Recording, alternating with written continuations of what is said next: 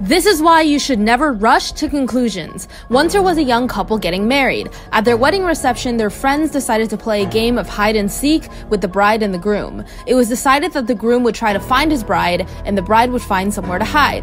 But hours passed and the groom had searched everywhere in the venue and couldn't find where she was hiding. He assumed that she must be having second thoughts about getting married. He got mad and stormed off.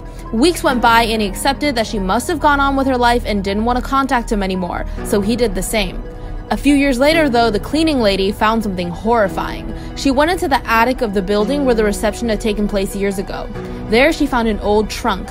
She opened it and found the rotting body of the missing bride. Her face was still frozen in a scream, and inside the trunk were huge scratch marks from when she tried to get out.